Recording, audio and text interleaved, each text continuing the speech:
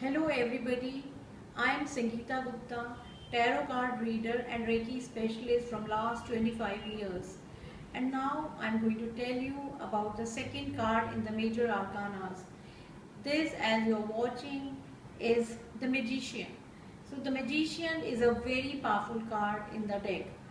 It denotes a person is ready to take spiritual guidance from the God and turn it into materialistic world. This person is a very powerful person. He's a very good communicator and you can use this person in your deals. He is very powerful, very intelligent, and he has all the means in his hands to turn around life. He's like a magician. He can make things happen for you.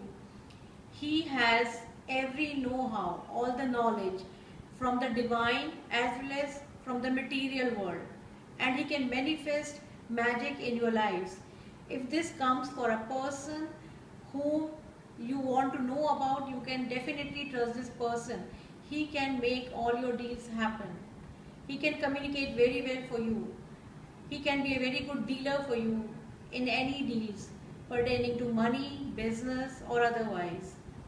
And now I will tell you about when this card is downwards.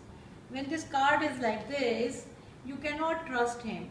This person is irritable, untrustworthy, and you should not have him in your life.